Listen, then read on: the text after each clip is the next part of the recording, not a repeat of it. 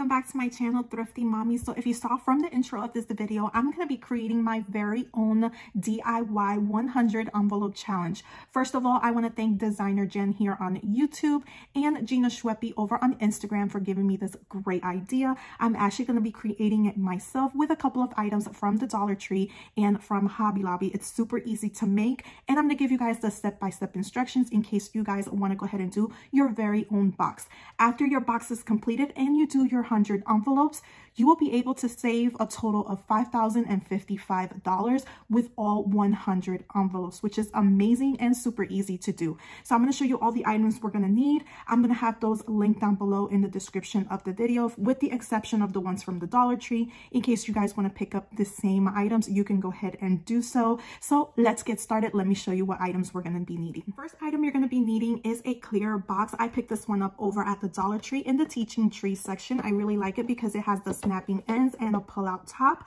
They also have one similar over at Walmart. It's a little bit more pricier, not too much, but you can pick it up over at Walmart if you don't find these over at the Dollar Tree. But it needs to be wide enough so your envelopes can fit. So this one is perfect for the DIY envelope challenge. So you're going to pick up one of these. Next, you're going to need some type of labels. I picked these dotted labels over at the Dollar Tree for $1.25. I'm just going to put one on each envelope and put the numbers, the corresponding number from 1 to 100. If you have a cry cut, super easy. You can make your own numbers and maybe make a decorative kind, but I went ahead and picked these up. I do not have a cry cut, and it's super easy. You just write in the numbers. So you're going to need one pack of these labels for your envelopes. Next, you're going to need some type of decorative paper or cardstock. I picked this one up over at Hobby Lobby. This is actually cardstock. It is a little bit thicker than picking up just a decorative paper design, but this one was a pack of 60 sheets for $6.99. It really depends which pack you pick up. If you pick up the larger pack of cardstock, you can make more envelopes. This one will actually make 2 envelopes out of 1 sheet because you're going to cut this in half, fold it, it'll make 1 envelope here and 1 envelope here, but you get 60 sheets, different designs, and I'll show you a couple of different ones. They're super pretty, and there's tons of different designs to choose from. Now, when you're picking up your paper or cardstock at Hobby Lobby, make sure they have a sale. I picked this up when it was 40% off, so I paid like $4 and change, which is a really good deal. And you can save a ton of money just by getting it when it's on sale. And finally, you're going to need your laminating machine. So I got this one off of Amazon. I really like it because it has a storage area where you can actually put your paper cutter, which is this one right over here. It also has some rings for hole punching. You also have here your hole puncher. And then it also comes right over here. Let me move it over for you guys. It also comes with the edger. So it's super cute and it's easy storage, so you can definitely put everything away. It doesn't take up so much space.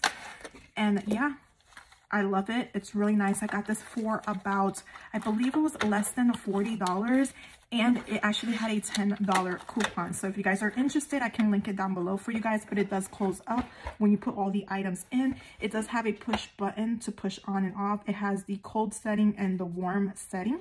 So you're gonna need this. It also came with sheets. So let me show you guys the sheets that it came with.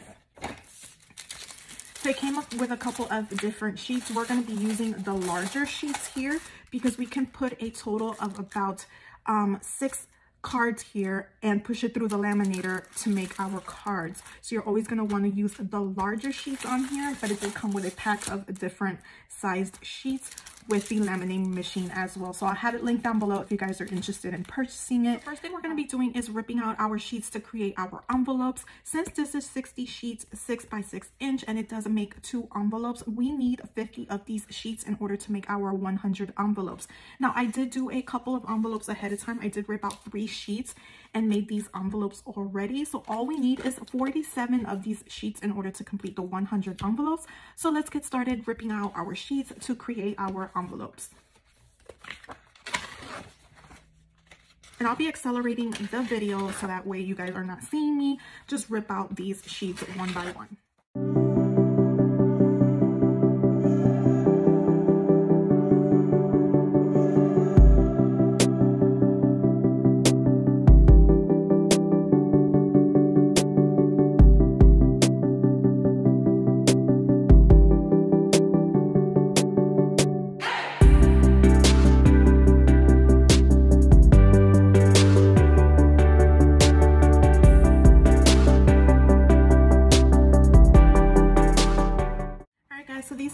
all of the 47 sheets. When I got towards the end, I went ahead and pick and choose the designs that I wanted to go ahead and keep for my DIY envelope. That's kind of the way I wanted to go ahead and do it, just pick out like the prettier designs out of the ones that I wanted to go ahead and do. So these are the 47 sheets that I'm going to be using. Now for every sheet, you're going to cut it in the middle. You're going to measure 3 inches and cut. You're going to need your paper cutter. So I'm going to be using this one instead of the one that is in the laminate machine. And I think this one is like bigger and it gives me more space. So you're going to measure out, you're going to put your cardstock and you're going to measure 3 inches, which is right over here. So you're going to measure your cardstock at 3 inches, lay the flap down, and then you're just going to cut across. And then you're going to have 2 separate pieces the same size, which is 3 inches, which is perfect. So you're going to cut all of your sheets that way. Now, after you cut both of these, what you're going to do is you're going to fold it towards the middle, like so, fold it in half, like this. You're going to have it folded, and then the ends, what you're going to do is you're going to grab something that can flatten out your edges. You want to have them as flat as possible so your envelope doesn't stay like this when you are passing it through the laminate machine, because once you put it into the laminating paper and you want to put it through the machine, you don't want to have this pocket right here. You want to avoid bubbles. So you want to do this, and I'm just going to grab something I have here. It could be anything. I'm going to grab this earbud case, and then I'm just going to flatten it out, flatten the edge, and as you can see, as much as you can, as you can see, it does not open as much anymore. This is perfect. This is what you want. You can continue to flatten it to make sure it is completely flat, but this is how your envelope is going to be when you have them all completed. So I'm going to get all my envelopes ready, at least 6 of them, so I can show you guys how to put them into the laminating paper. All right, so here are the 6 envelopes that we have made with the 3 sheets of paper. We cut them in half, folded them, we flattened the edges as well. As you can see, they are nice and flat and ready to go. We have our laminating paper. So what we're gonna do is on the edge, this is the closed edge, you have the opening right here. So on the closed edge, you're gonna open up your laminating paper, and you're going to put the closed edge right up against the laminating paper. Make sure to leave some space at the top and make sure it is like even and it's not like twisted or anything. So this is what it's going to look like. You're going to continue putting your envelopes in, leaving some space in between each envelope. So it should look like this. And I'm going to continue to put in my envelopes.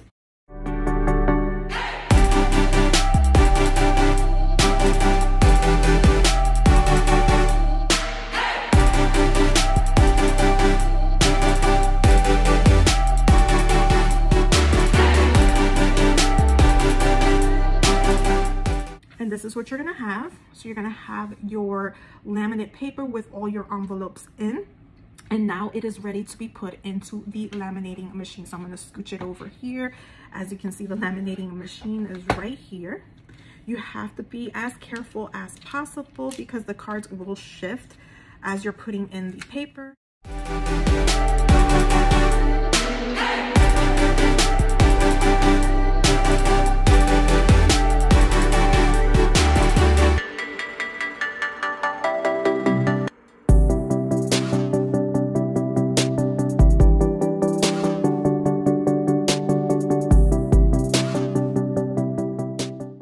This is the paper after it is laminated.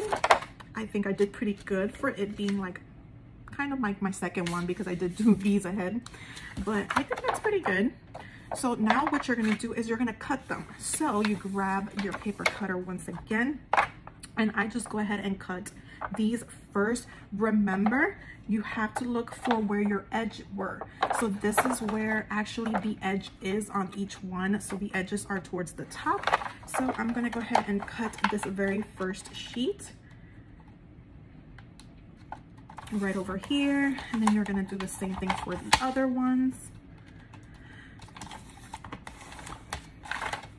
And now is the fun part. So you're gonna go ahead and cut here. You don't want to cut too close to the edges because then you will lose your laminating. What I do is I push it through the machine once again, just in case if it has any other further bubbles, it will kind of like seal it up a little bit more. All right guys, so these are the 6 envelopes we pre-made already. So once you have all your envelopes ready to go, you're gonna go ahead and start putting your labels in. Now, what I wanted to mention to you guys, another option that you can do is push it through the laminating machine once again, just so you can make sure that they are sealed. Some may open on the ends. I did have one that did open on one side, and it was just because it didn't seal well. So it's an option as well. If you want to push them through the laminating machine, once again, you can. So what we're going to do is we have our 6 envelopes here. For the sake of the video, I'll go ahead and finish off the other ones later. But what you're going to do is you're going to go ahead and just label your pockets right here. So this is the top part. You can put it wherever you would like. If you want to put it up at the top, if you want to put it at the bottom, any which way that you want. So I'm going to go ahead and put mine on the top left corner of it. So this is what it's going to look like. Then what you're going to do is you're going to take either a magic marker, a pen, or anything like that, and you're just going to label your envelope. So this will be number 1. So this is what it's going to look like, and you can just put your number 1 there, and you're going to further label the other ones. Then once you have them all labeled, you're going to go ahead and open up your case. Now for me, it's going to be a little bit snug, but that doesn't really matter for me. I'm okay with that. But see, as you can see, it doesn't fit like completely in straight, but like I said, I'm completely okay with that. And then what you're going to do is you're going to take your cash. So for your number 1, you're going to put $1. So forth. If you have 25, you're going to put $25. I would recommend that you put the smallest bills possible. So for instance, I'm just going to use a $20 bill and a $5 bill, fold them both in half, and put them in my envelope. So I'll have 1 through 24, and then this one will be my 25. So you're gonna fill all this up to 100. As you can see, it doesn't fit like lined up, but I guess when you put all of them in there, it should fit perfectly, or at least they'll all fit in here. So this is what your 100 envelope box is gonna look like. I'm gonna put these in there as well, the ones that I already made, so you guys can kind of get like a feel of what they would look like all in there. Let's put these in there as well. So here's like the stack, and like I said, once you stand them up, you know, back to back, they should fit perfectly fine. And then you can go ahead and close up your box right here, snap it closed. You can put here 100 envelope challenge. If you have a cry cut machine, you can make a sticker. You can put that here. You can use letters from the Dollar Tree and just spell out 100 envelope challenge. You could do that as well, or you can just leave this box like this and then just store it anywhere and continue to do your 100 envelope challenge. So I hope this video was helpful for you guys, and you guys can start doing your 100 envelope challenge. It's a super easy way to go ahead and save some money. I think it is, just with the hustle and bustle, and sometimes you kind of forget to put some money away when you are doing your bills. This is a great way of just saving some quick money, and then when you least expect it, you'll have a total of $5,000 all saved up. So if this video was helpful, please give it a thumbs up, and I want to thank you guys so much for watching my video. Have a great day, be blessed, and I'll see you guys in the next one. Bye guys.